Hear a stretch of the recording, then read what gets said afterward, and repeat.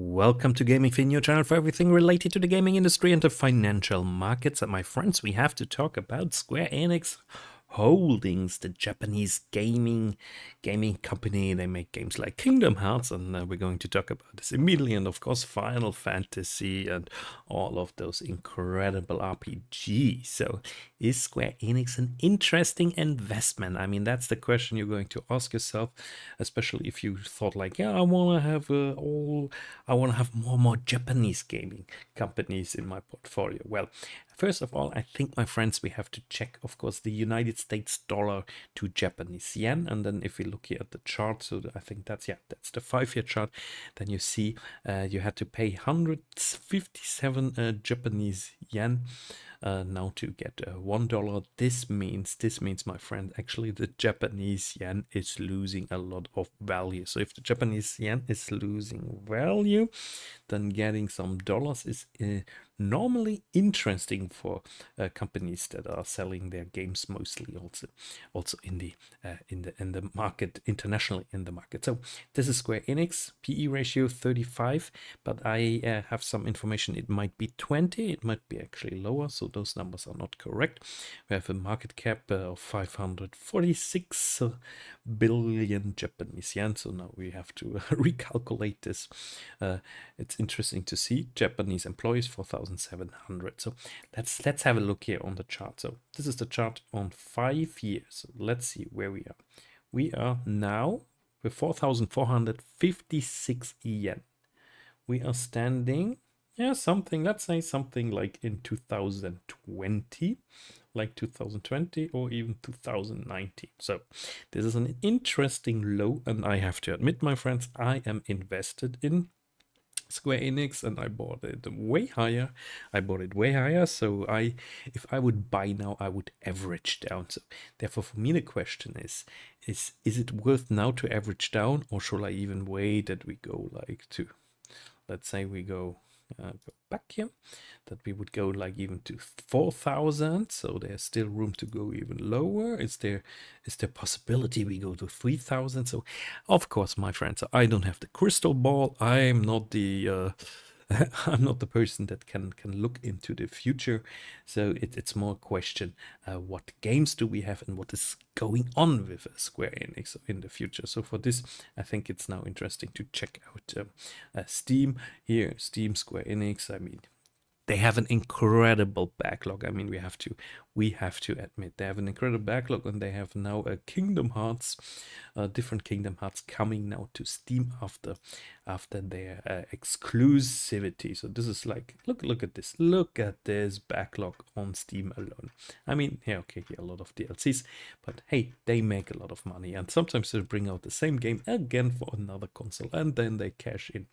And then also, if we go here to the stats, we can see if actually Kingdom Hearts is already now a top-selling game. So what's wrong actually with Square Enix? I mean, what is wrong with Square Enix? So let's go here to the numbers. Here's the it's an overview of the earnings report for the fiscal year that ended 31st of March.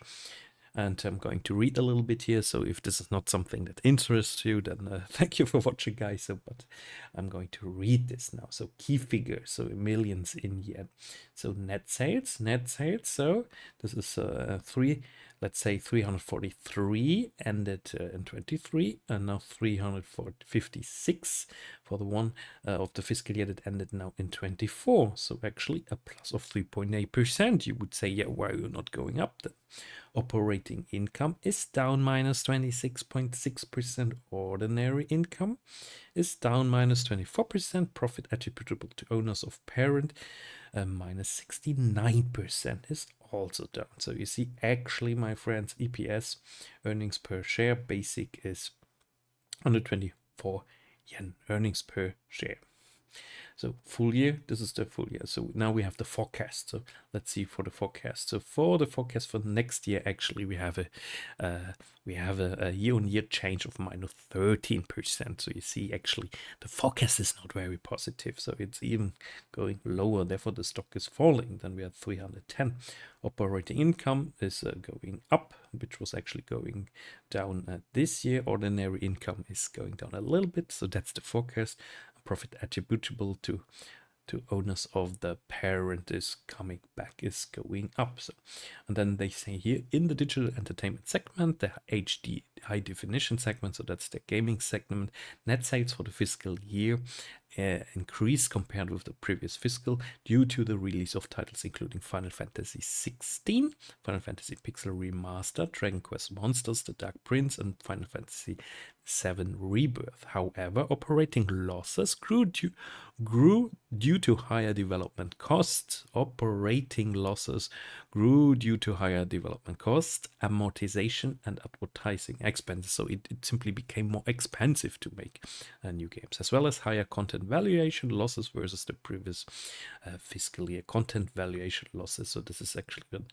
I think this means that they're simply not selling enough. So in the MMO game subsegment, I don't have to explain this to you what it is. Net sales and profits declined compared with the previous year. So we need a new Final Fantasy 14.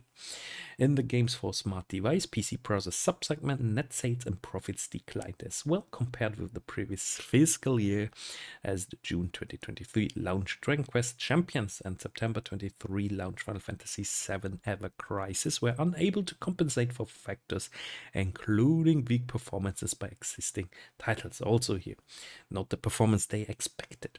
In the amusement segment, I think those are little arcade machines. The fiscal year ended, net sales and profits increased compared with the previous fiscal year. So people like to go in Japan to the arcade, reflecting year-on-year growth in sales at existing arcades. Yeah, well, but it's not the big part of it. In the publication segment, net sales and profits increased in the fiscal year compared with the previous fiscal year. Year-on-year growth in both print and digital sales, so that's comic books, etc., mainly due to the hugely popular anime television adaptation of the Apothecary Diaries. Never heard about this. Merchandising segment, so t-shirts, base caps. Profits also increased compared with the previous fiscal year, largely due to brisk sales of new character merchandise from key IP franchises. Yeah, that's all good. So, but what counts is the HD definition segment. So, and now, my friends, I went to ask Grok. So, what's new with regard to this company, to the stock? So, I asked Grok, and Grok is telling us here. So, let's see. Can you see it? Read it. According to latest financial results announced May 13th, those that I just told you, Square Enix Holdings reported strong performance. Yeah, that's not really correct. So the company has been focusing on creating new content and expanding its digital entertainment offerings. In 2023, the company saw significant growth in its business driven by release of new titles and the increasing popularity of its existing franchise. Significant growth. No, that's not significant growth. So this first paragraph is wrong. In terms of its stock's performance, and that's what we care about, Square Enix has been performing well. Yeah, it's actually down. As part of the latest data, the stock is trading at a reasonable valuation with a price-to-earnings ratio of around 20. The company has also announced a share repurchase program, which is expected to boost its stock price in the coming month. Yeah, this share price program, I also heard several times about this, and the PE ratio 20 is actually now interesting. So overall, Square Enix is in a strong position with a solid pipeline of new games and a growing digital entertainment business. The company's stocks is a good investment for those looking for exposure to gaming and entertainment industry. And guys, that's very interesting. I'm really using Grok here, so I think due to this to this statement here, there's some parts that are actually not correct. So that's and then Grok is even giving us a recommendation on the stock. So it's actually hilarious. So therefore, take good care. And I would say don't listen to the AI and you don't listen to YouTubers, because you never know if this is actually correct. So all right. So now we have some more data. Consolidated financial results. Yeah, 3.8%. We said this already. The net sales operating income is in minus, so in parentheses means it's negative. So that's actually the same number. So, but here's more text. So before you invest in this company, I would recommend you to read a little bit more through this text that you understand, Taito Corporation, Square Enix, how all of this fits together. But hey, of course, you can also just buy stocks on the basis of the chart, because that's what most retail investors do. And I admit sometimes, not always, sometimes I also do this. So that's a big mistake. So when we do this, then actually most of the time we lose money. So, but the question here is in Square Enix, do you think that's a stock that is the probability in 12 months, let's put it like this, that the stock is going to the upside from here, or is it going to the downside? So I'm at the point where I say, it's very difficult actually. When I see this, it doesn't look so nice. It really hurts actually, because we broke through some sort of support. So I would even think that there is a possibility that we go to the downside if nothing changes. But in those stocks, of course, something mostly changes. If the numbers get back, then something changes. Here we go. Yeah, that's the same. So changes here, fiscal year changes in net sales, in billions of yen. Operating income minus. So here now we have a bit more number of employees. So yeah, here's the difference. The changes is now 58 more employees, and also a bit more capital expenditure, consolidated statement of income, also balance sheet, cash. So how to read it? Let's see how to read it. It's always important. Cash and deposits, positive up. Content production account negative. No, it's positive. Yeah, it's negative. Yeah. On the year-on-year. And liabilities, income taxes, notes, and accounts payable. Total liabilities are up, as you see, and consolidated financial results. Here again, profits down, partly on content production, account valuation, abandonment losses. So yeah, Grok was wrong, my friend. So don't listen to Grok at the moment when it comes to financial help. So that's very important. Digital entertainment is digital entertainment. Those are the games. And then we have amusement parks that you see here, publications. So I recommend you to read this all very carefully. And with that, I would say I'm leaving it here. I think personally it's very interesting, and I mean I'm holding Square Enix already, so I'm looking maybe to find a moment where I can average down a little bit, so maybe a little bit more like in the direction of 4,000, because this looks very hurtful. So most probably we'll see a little bounce. So on 5 year, on 1 day 3.36% down. On 5 year, you might see a little bounce, but it might not be a sustainable bounce to the upside. So that's what I'm saying. No financial advice, retail investor myself. This is for information and entertainment purposes only.